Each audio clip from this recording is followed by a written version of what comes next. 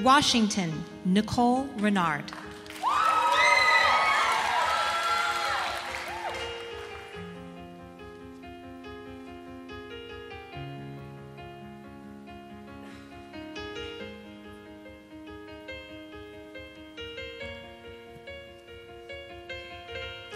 Bullying has been referenced as an epidemic among students in America.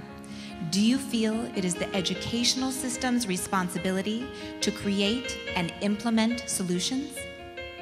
I think it's a wonderful idea to have programs in place in our education system to address the subject of bullying and talk about how important it is with the students to not bully each other and to encourage and uplift one another.